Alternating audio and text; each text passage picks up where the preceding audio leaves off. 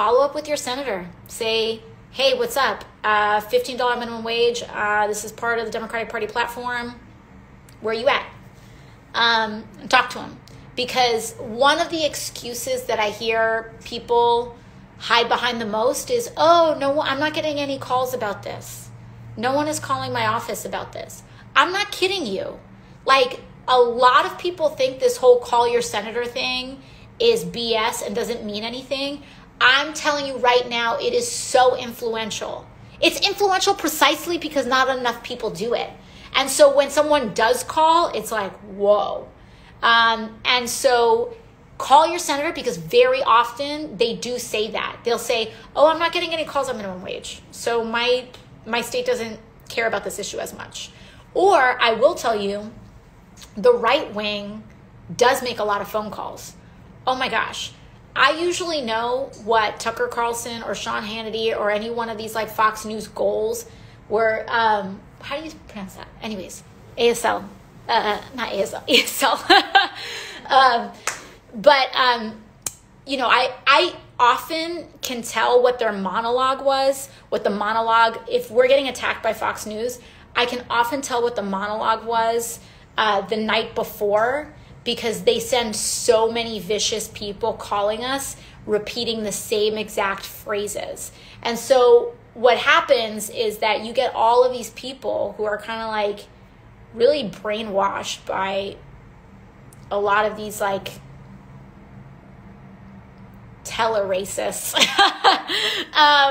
and just like kind of saying these lies on Fox. And then what happens is that they call our office and literally repeat phrases from the monologue from the night before. And it happens like so often, it's kind of like drones. It's really kind of weird.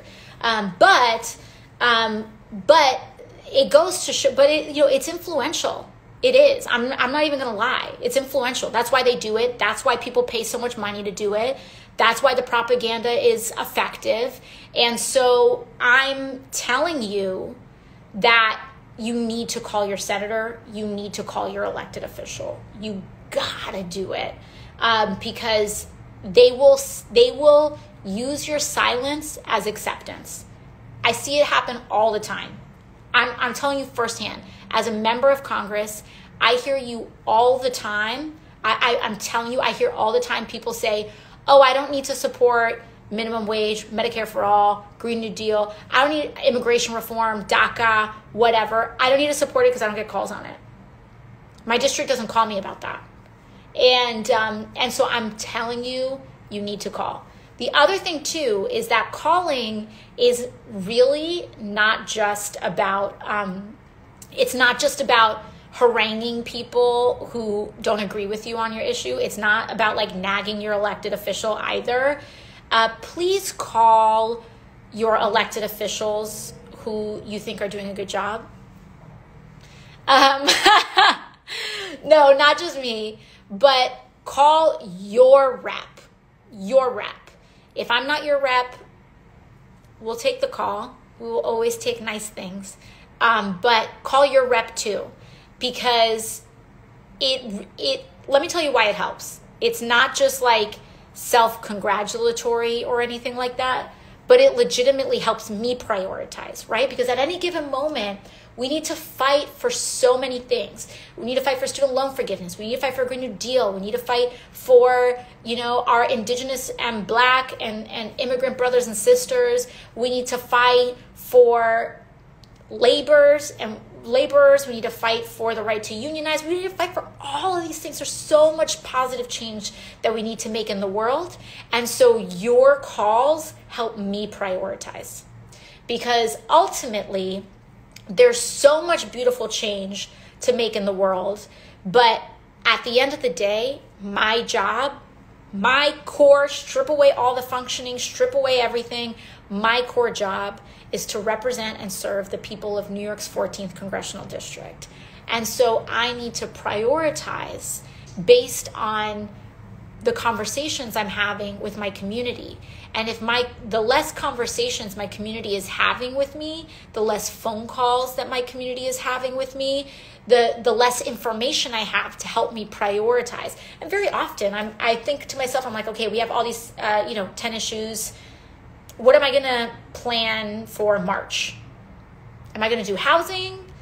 Or am I going to do housing in March and then environment in April? It helps you really prioritize. And so call your member, send an email. You can send an email too if you don't like the phone. And also know that no matter what, the person who's often picking up the phone when you first call is an ordinary person. Oftentimes they're quite young. You could have a 19 or 20-year-old intern picking up the phone. You could have someone in their 20s. You could have someone in their 30s, someone that's new to the work. But you're having a community liaison answer the phone for you. Their job is to be kind and to listen to you. So don't be intimidated at all. They will help you walk through it. Please call. And if you think that your representative is doing something good, thank them. Like, we get beat up a lot in this work, and feeling like here's like the flip side. You take a lot of knocks. It takes a lot of energy to take a lot of stances, especially progressive stances. And it is hard when you're under a lot of pressure, sometimes within your own party, to not take a stance, right? And if you feel like your community doesn't care, and if you feel like, like I'm using all of this political capital, I'm taking this huge political risk, and is it like, should I even bother because my community doesn't even notice? Maybe I can back off on this issue, and then maybe I can lean into a different issue. And so having your constituents notice is really meaningful.